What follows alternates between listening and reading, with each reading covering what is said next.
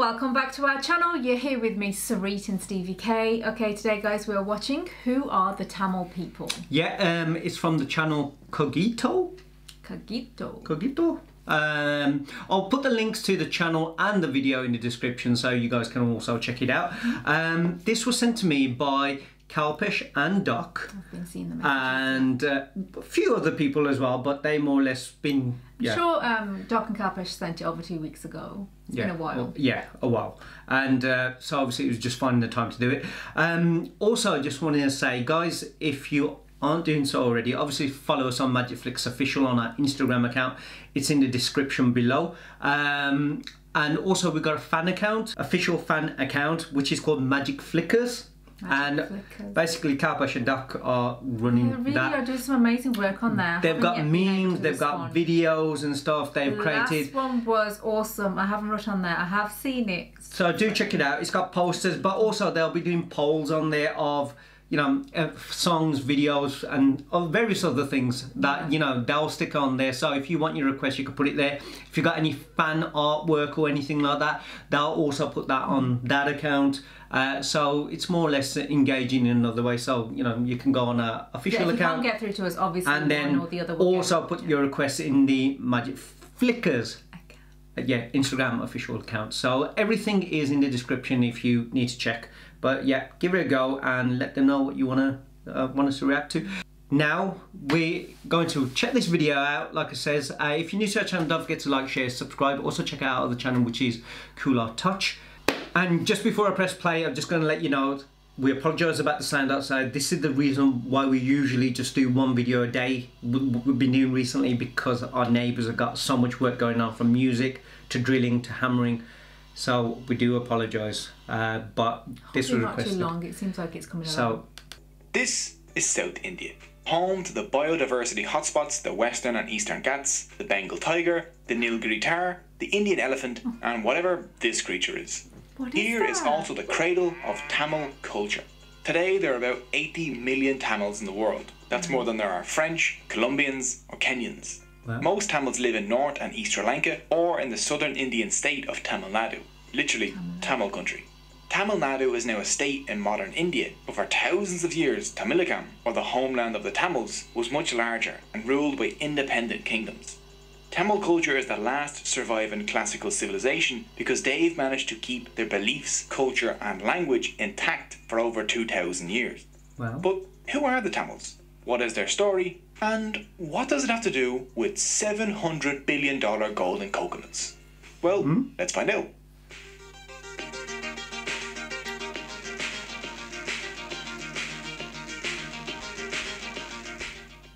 The Tamils, maybe more than any other people, are in love with their language. Tamil writing has been dated as far back as the 6th century BCE, from the archaeological site Keeradi in India, and from the 2nd century BCE at Punakari in Sri Lanka, making it one of the oldest datable languages still in use. Tamils often call their language Tamartai, which means the Tamil mother. It's more important to the Tamil identity than land, race or religion. If you want to have the most intense conversation of your entire life, just go ask a Tamil person anything about the Tamil language. Tamils also take pride in the independent origin of their language. See, you can roughly divide India linguistically in half. North Indians generally speak languages descended from Sanskrit, an Indo-European language. This language family stretches from North India all the way over to Iceland. South Indian languages like Tamil belong to a completely unrelated language family called Dravidian. Unlike Sanskrit, which like Latin is no longer spoken, modern Tamil survives as a living language for millions of speakers. Dravidians do not like it when North India tries to push its culture or language on the South. The earliest clear evidence of Tamil people are urn burials dating from around 1000 BCE at Adich and Alor. Amazingly, they found evidence there of the worship of a god with a trident and a peacock, very like the Hindu Tamils' favourite god today, Murugan. But the Tamils really leap into world history when the Maurya Emperor Ashoka mentions the unconquerable southern Tamil kingdoms in his rock inscriptions made between 273 and 232 BCE. Which is impressive when you consider the fact that the Maurya Empire essentially conquered everything else. This is right around the beginning of a Tamil golden age known as the Sangam period, lasting from the 3rd century BCE to the 3rd century CE. At this time, Tamilakam was ruled by 3 Tamil dynasties: the Solas, the Seras, and the Pandyas. Unfortunately, there were no actual pandas in the Pandya kingdom. I know. The Tamil kings were immeasurably rich and used their wealth to sponsor century-long poetry slams, called the Sangams, at the Pandya capital, Madurai, where male and female poets would show off their works. These poets created thousands of poems, books, and epic stories called Sangam literature. Sangam literature is unique in how it doesn't seem to belong to any single class or religion. It was written by and concerns Hindus, Jains, men, women, farmers, kings, pandas, non-pandas, and everyone in between. One great Sangam poet, Poon Krenar, emphasised the equality of all humans, saying, "I am a citizen of the world, and everyone in the world is related to me." This was quoted by one of India's most beloved presidents, the Tamil Muslim aerospace scientist Abdul Kalam, at the European Parliament in 2007. The Sangam literature tells us about a rich, cosmopolitan and multi-ethnic Tamil-speaking society 2,000 years ago, where Hinduism, Jainism and Buddhism all coexisted peacefully, where kings would even invite priests to public debates on their beliefs. Sangam poems describe Madurai as so rich that it had a moat with secret underground passages large enough for elephants. Wow. Greek mercenaries guarded its gates, and the scent of perfume could be smelled miles away from the city, where there were folks of every race buying and selling in the bazaars or singing to the music of wandering bands. Sounds beautiful. So how were the Tamils so rich? They were spicy. The ancient world was a bland, flavourless, unseasoned mess. Wow. It tasted a lot like English food. Yeah. This was until the Tamils taught everyone the way of the spice. A 1st century CE Greek manual for sailors, the Periplus of the Erythraean Sea, says that the Tamils exported pepper and other spices, along with diamonds, woven textiles, pearls, ivory, malabatrum, and other luxury items. Look at that. What's malabatrum? Who cares? It sounds luxurious though. Another major export was cotton and silk clothing woven by women. Indian women would dominate this global trade for the next 2,000 years. Tamils traded so much that Pliny the Elder said India takes 100 million sesterces from our empire per year at a conservative estimate. That's about 10 tons of gold. Wow. China had the Silk Road, the Tamils had the Flavour Highway? No, the Spice Boulevard. Whatever. They made themselves the centre of a global trade network that linked Europe, the Middle East, Africa, India, Southeast Asia and China. We've discovered massive hoards of Chinese, Iranian and Roman coins along the ancient Tamil coast. Tamil inscriptions have been found as far apart as Egypt and Thailand. A statue of the Hindu goddess Lakshmi got buried at Pompeii, and Tamil ambassadors met with Augustus Caesar in 20 CE. Didn't know that. This trade made Tamil cooking the first international cuisine in the world. The word orange comes from the Tamil naram. Ginger comes from Tamil inchivar, and rice in loads of European languages comes from the Tamil arisi. Without the Tamils, Ireland's greatest contribution to world cuisine, the spice bag, would not exist. And honestly, I don't want to live in that kind of world. What is One a Roman spice cookbook bag? had over 300 recipes using Indian spices, from ostrich curry to tasty peppered brain sausage, or everyone's favourite, another laxative. Oh. Link to the cookbook is in the description, in case you need laxative. Tamils got so rich off of their trade routes that just one temple, the Padmanabhaswamy temple, whose vaults were recently opened, has a treasure worth over $700 billion. This was accumulated over thousands of years from the donations from Tamil dynasties like the Seras, the Pandyas, the Pallavas and the Solas. Some of the things in the temple include this golden Mahavishnu statue, tens of thousands of gold coins, a solid gold throne, golden elephants, a 5-meter long diamond necklace, and my personal favourite, a 30-kilogram solid gold coconut. At what point does that stop being a coconut and start being a bowling ball? There are still unopened vaults in this temple, so we're still unsure of how much it's worth. Tamil merchants, monks and craftspeople worked across Southeast Asia and lived in small communities there. Tamil merchants didn't just trade pepper with Southeast Asia, they traded the spiciest thing of all: ideas. From the 4th century CE on, kingdoms from Thailand to Vietnam to Indonesia were ruled by Hindu kings and wrote using Tamil writing. Modern Khmer, Javanese and Thai scripts all descend from the Tamil Pallava script. The greatest monument to this cultural exchange is the originally Hindu temple of Angkor Wat in Cambodia, the largest religious structure on earth.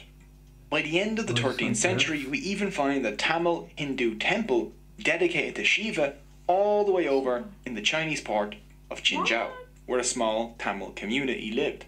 No. The wealth and fame of the Tamil lands invited more than just merchants. A small Jewish community could be found in Kochi from the 6th century BCE. More even came as refugees after the destruction of the Second Temple in 70 CE. And according to local tradition, the Jews were followed by Saint Thomas, the apostle of Jesus, who landed in India in 52 CE and started converting people to Christianity. From Thomas, India's current Syrian Christian community claims descent.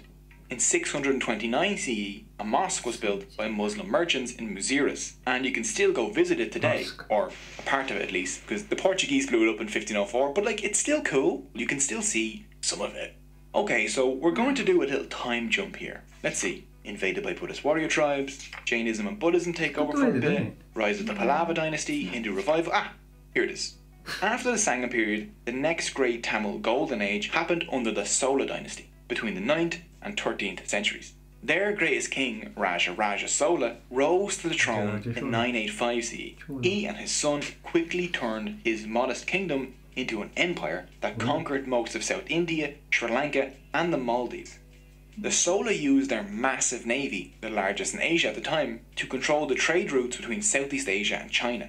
When the Srivijaya Empire threatened to block Sola access to the Straits of Malacca, the Solas launched massive naval attacks across Indonesia and Malaysia and even kidnapped the Srivijaya king. And no one ever messed with their trade routes ever again. Along with an army containing 60,000 war elephants, the Sola king's personal guard included the Padimuglir, or women bodyguards trained in Tamil martial arts and weapons.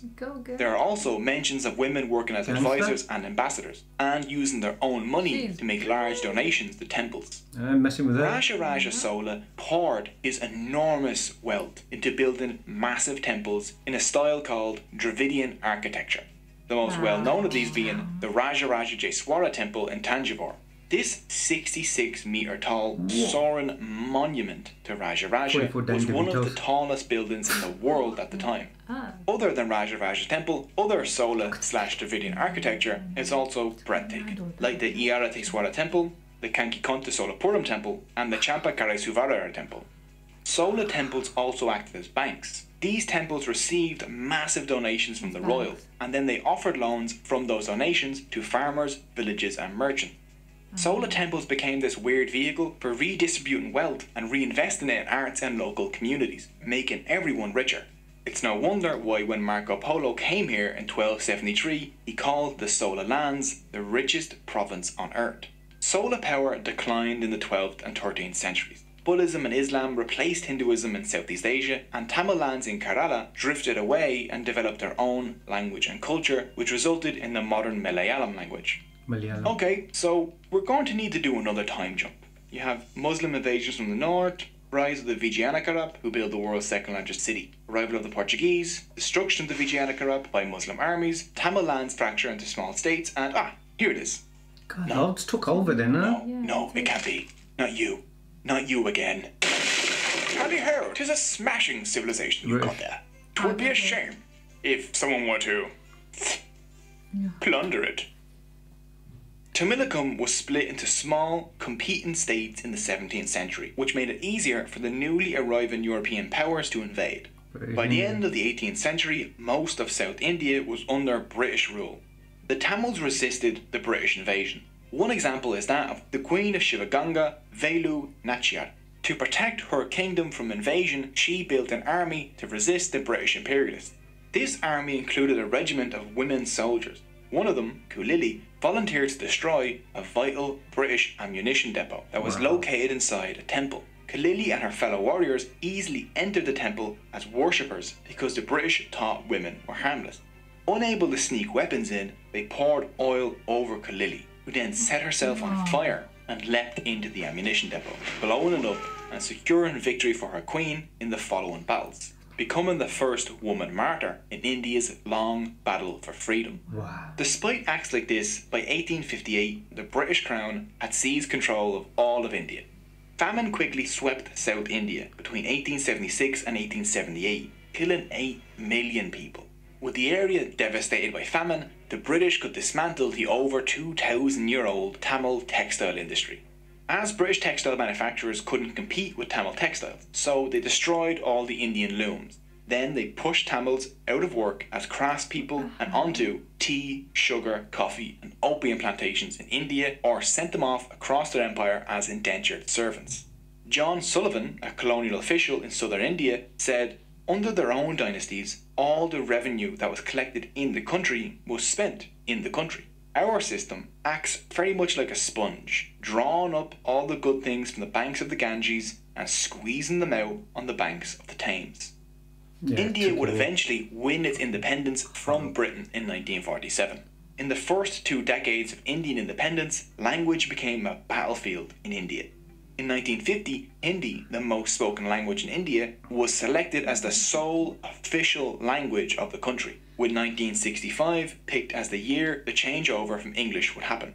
Speakers of the Dravidian languages in the south didn't like Hindi because it was Sanskrit based, which they considered more alien than English. As 1965 approached, thousands of Tamil student protesters shouted, "Hindi never, English ever," in the streets of Senni. 4 students set themselves on fire as a symbol of non-violent protest. Dravidian political parties made it clear that if Hindi became the official language of India, then Tamil Nadu would secede from India. The protesters won. The Official Languages Act Amendment of 1967 ensured the continued use of English alongside Hindi as the official language of India up until today. Even now in India, Tamil Nadu is famous for its independent streak, love of its culture and language, and for acting as the champion of Dravidian politics against the north. But Tamils don't only live in Tamil Nadu. Just a few kilometres away from there is the island nation known today as Sri Lanka, where Tamils make up 15% of the population. Sri Lanka is home to several ethnic groups. The mostly Buddhist Sinhalese are the majority, and the mostly Hindu Tamils are the second largest group. Both groups have been on the island for over 2,000 years. Right. This island was known as Ceylon when it suffered 3 centuries of colonialism under Portugal, the Netherlands, and then the British Empire took over in 1796. When the British arrived, they were like, how can I make everything worse? Oh, let's introduce inter-ethnic conflict. In the 19th and early 20th centuries, to spur hatred, the British chose Tamils for higher positions than the Sinhalese in the government. Then, in the Sri Lankan highlands, Sinhalese lands were seized by the British and enslaved Tamils from India were settled there as plantation workers. These are Indian Tamils, distinct from the Sri Lankan Tamils who have lived in Sri Lanka for much, much longer. Sri Lankan Tamils live in the north and east. Indian Tamils live in the central highlands, and the Sinhalese live essentially everywhere else. When the British got kicked out of Ceylon, now Sri Lanka, in 1948, the majority Sinhalese took control of the island. Sinhalese nationalism exploded, and soon anti-Tamil massacres swept the island in 1956, 1958 and 1977, which led to the formation of a guerrilla fighting group known as the Liberation Tigers of Tamil Eelam, better known as the Tamil Tigers. On the 31st of May 1981, the Sri Lankan police burned the Jaffna Public Library to the ground, home to 97,000 books and containing irreplaceable artefacts of Tamil history. Seeing the fire, one Tamil refugee said, "It was as if my entire biography, my history and the history of the Tamils had been destroyed, wiped from the face of the earth as if we did not exist." On July 23, 1983, the Tamil Tigers ambushed and killed 15 Sri Lankan soldiers, causing another anti-Tamil massacre to sweep the country in an event known as Black July. The Sri Lankan Civil War had begun.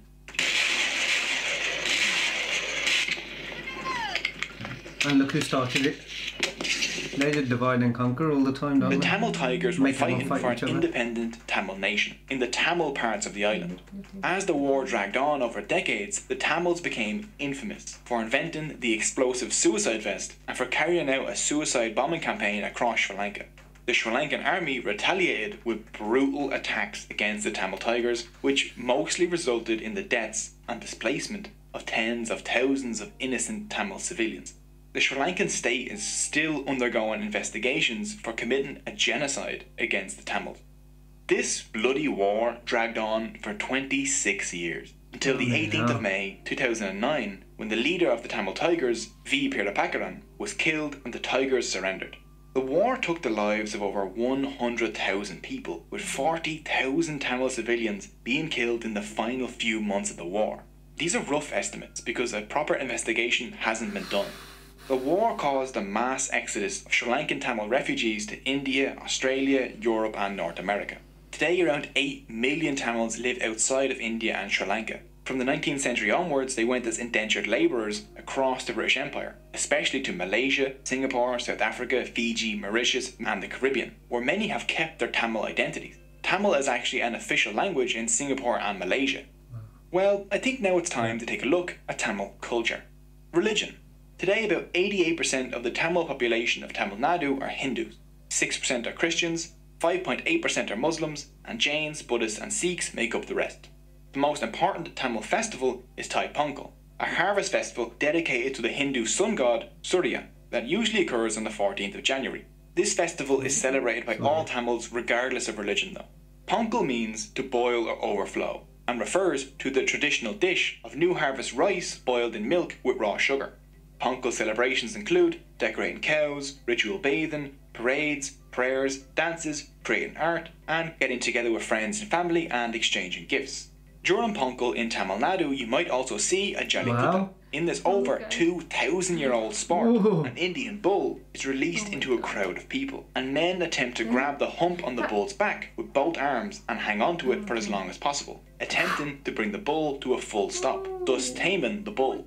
If they do so, they get a prize. If no one tames the bull, the owner of the bull gets a prize. There have been many attempts to ban this sport in recent years, which has caused massive popular backlash. Another interesting Tamil holiday is a May festival for the god Aravan, who is worshipped by transgender people called Terunar in Tamil. At this annual festival at Kovakam, you'll see ceremonial marriages between festival goers and the god Aravan, along with beauty pageants and dances hosted with the support of the Tamil Nadu government. In 2008, Tamil Nadu became the first state in India to allow people to legally identify as a third gender. Well. Arts. Tanjore paintings and solar bronzes are some of the Tamils' greatest contributions to world art. But one of the more humble yet distinct features of Tamil art is the kolam, which decorates the front of almost every Tamil home. These are geometrical and floral designs made of rice flour. Each day the kolam is crafted by women and then erased the next morning to make room for a new one. Today in Tamil Nadu, huts to 5-star hotels will all have a kolam. One of the most treasured pieces of Tamil literature is the Tirukkural by Tiruvulluvar, which has its origins in the Sangam period but was finalised a few centuries after. This is a masterpiece in ethics and living well. The Tirukkural is made up of 3 books of wise sayings on virtue, wealth and love, all delivered in quick 2-line poems. For example, the greatest virtue of all is non-killing, truthfulness cometh only next. It also just stops midway and talks about how to build good forts, and I'm always down for some fort talk. Charity and kindness are also key aspects, and it emphasises non-violence and vegetarianism. Avoidance of killing and eating the meat of even one animal is more meritorious than 1,000 sacrifices. The Tirukkural is vital to Tamil culture. It pops up in songs, films and books. Every bus in Tamil Nadu is legally obligated to have a verse from the Tirukkural on it. One of the Tamils' most famous dances is Bharatanatyam. This dance tells a story through complicated mudras or hand gestures, facial expressions and body posture. It also just looks incredible.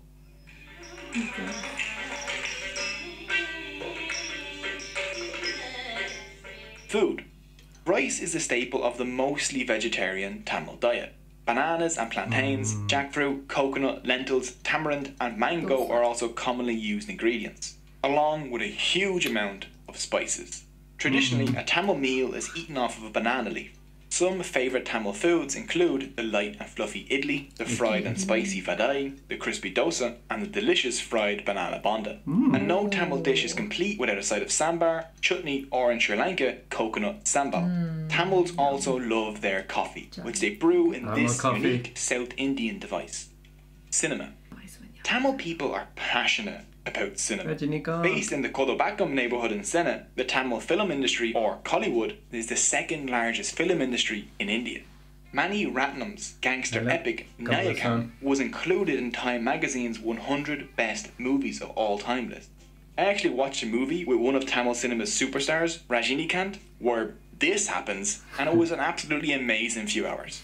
Tamil cinema has even bled into Tamil politics. 3 chief ministers of the Tamil Nadu state have risen out of Tamil cinema. Tamil cinema acts as a way for Tamils to preserve their independent and original culture by producing films in the Tamil language based on Tamil ideas and culture. Yeah, and that was the video, guys. Quite interesting, actually. There's so many things you don't know about. Well, sorry, I was just pointing out Kamal Hassan's poster because obviously you guys know that if you don't know, we interviewed Shruti Hassan just not so long ago. It was like 1 week ago. We posted the video of our interview with her, so obviously seeing Kamal Hassan's name, we're like, but yeah, from everything, I mean, the stuff, I mean, one thing is the language, well, the oldest language more or less ever, but then it's, you know, that didn't sort of surprise me because loads of people more or less have written in the past saying that, so I've like gone, okay, the thing is we don't know anything. Like I said, I mean, we watched this and we're just taking it from what it is because obviously we don't know, so we can't say yeah if it's true or not. Other people will be able to tell us if it is, or you know, if there's any discrepancies or anything like that. But I found it really interesting. I found it engaging the way that he told it, and using the animation and the actual videos and stuff like that. It was, like you said, it was educational with a bit of, it's like basically children here in the UK can basically watch it and learn something from it. They'll find it interesting seeing the animation. Things like this should be in schools because, like, with the animation, with the stuff that he was teaching, or you know, like making us learn sort of thing, it didn't, you know, it was engaging and enjoyable. And the thing is, I mean, obviously, learning all that they went through, I mean, all that, it just felt like, you know, they were way ahead of their time before anyone else. And they, like he said, they had things that other countries didn't have, like from the spices and, you know, various other things. They had so much that they ended up obviously sharing it with the world. You know, regardless of how it, or, you know, and not only that, traveling around the world. So, you know, loads of things can be found all across that they were there, even before, you know, time, like, you know, building and, you know, sharing. Everything that they were learning, creating, making, a part of them has been all around the world, from the language and everything. And then it was, on top of that, it was just like all these countries, you know, took over from the British to with the whole conquering divide always, you know what, can't see anyone getting along, and taking everything from everyone, sponging it all off, you know what I mean? But like I said, dividing everyone, and it wasn't just one country, it was one after the other, and then, you know, breaking everyone up, but yet they still held on to their culture, to their beliefs, to their language, to everything. I mean, I was like broken when they said about that library with all those books of, you know, history and people's, you know, it's like basically people's biography, people's life being erased. It was just like, oh my God, that was, you know, oh, it just like really upsets you kind of thing, regardless of where you're from. It's just like, it's horrible because everyone's entitled to know that. Everyone's entitled to, you know, well, I mean, the world is entitled to know because that's what is interesting. Why, you know, everyone wants to hold on to their own religions, their cultures, and, you know, where they come from. And, you know, they're all looking around for dinosaurs millions of years ago, but they burning all these things that, you know, can teach you so much about different religions, different, you know what I mean, countries and stuff like that, people's backgrounds, languages, where it all come from. Destroy all that. everyone's got entitled to know that as well, you know, and not only the people that it belongs to got more entitlement to it to anyone else. You know, no one else would like it if it happened to them. But I'm glad that they held on to the language with more than everything anything. that you know they've gone through, like taking over for so many years, that they have. You know, and also with like the Hindu, they were saying that they didn't want it to be the main language. Yeah. They'd rather have their own language and English. Which we see in the movies. You can see that they speak English with their you know own language. They you don't see much, you know, and it is the thing, isn't it? That unless so you didn't see this. And it's good. That's why, like I said, I always say we appreciate getting sent these kind of videos. Shame we didn't do it sooner. But we learn so much, and not only that, like the festivals, things that we don't know about. Like, because some of them are quite similar as well. If you think about it, like, you know, obviously the harvest, it comes like harvest, and we call it something else, like in the Sikh language. What's it called when you do harvest? Vaisakhi. And then obviously theirs is similar. It's the same kind of thing, but obviously named differently, and they celebrate in different ways. Because obviously you guys know we're Punjabi, we are, so you know, but all of it, it's like, you know, from the temples we have seen, we've done some videos of them. See how much pride as well, also with the patterns that they do outside the temples every day to do something. Outside their homes. Yeah, and the homes. And the hotels, everything, you know what I mean? But not only that, the attention, if you see detail to every single thing. Like, but I'd want to go, but I'd be like, going around so slowly, looking at everything in detail. There's so much in every building that they... I was going to say, from the spices to everything, even the food, everything seems like... You want to do sun now, guys. Everything seems like it's done from the heart. That's what I'm trying to say. You know, like from the buildings that are created, from the food that is made, from the movies that the people create, to their language, to their beliefs, to their culture, to, you know, everything. It just feels like it's all part of their heart, like you said. Everything they've been through, they want to hold on to it. And not only that, it's like they were saying, it was like they're all like one. They see it like we all, you know what I mean, and that's how it should be. And you know, and it's nice. Fascinating. But the thing is, it's just like, it sort of breaks you that, you know, as history goes, you know, there's so much that you got to suffer and try to fight for, and so much loss. And regardless of, can you imagine if people never done any? I mean, obviously you got to grow and move forward, and they would have reached out to share, because like you said, the food everywhere else would have been bland, like English food. And I pointed to street because street it's English food. More than me. You have sandwiches and you know, English food. Let's go to, like, you know, can we go to English block? I'm an Indian banda. No, I'm not saying criticising, but like you said, it would have been just bland, or you know, I wouldn't be able to last. I wouldn't be able to eat English food all the time. It's just here, but I want a little change. But it's constant Indian food. The thing is, the colours, the flavours, but everything, you can see it from the buildings to the people to the clothes they wear. Oh my God! Everything is, like I said, it's from the heart, and it seems like our world is full of colour. Our culture is full of colour. Our food, you know, on the banana leaf, everything is full of colour. It's that, and that's how we live our lives. And they, you know, spread it with everyone else who comes, because we chat, and you know, it's like wonderful people from Tamil that you just like, wow. Definitely. And what place? It's all we've been saying. She wants to go to Sri Lanka, Malaysia. She wants to go to South India. You know. Kerala, for me, definitely, places and different places of India, really kind of thing. It's interesting, and it reminds me of, like, when, I know it's not the same place, but Singapore, when we went to Goa, stuff like that. Goa. When we went to Goa, we I'm not saying that those all places are in the same place, just in case people are saying. We learned so much about history there as well. We had no idea, like, how, you know, how Christianity had been brought into Goa as well. And with the Portuguese and all that. And it was so interesting that we went on all these little lovely journeys every day to see different churches. So much you can learn from that. But anyway, that was a video, guys. Let us know if any other... Let me just have a look. If there's any other Cogito videos you want us to watch, or any other educational videos, is there any other videos that, you know, we can learn about Tamil or any other part of India that we don't know of? I mean, yeah, anything you can recommend, and also write your take on it, what you guys thought. And if you're new to our channel, like I said, don't forget to like, share, subscribe. I will put the links down to this channel below as well. Hopefully we'll see you on the next one. See you guys. Bye. Bye.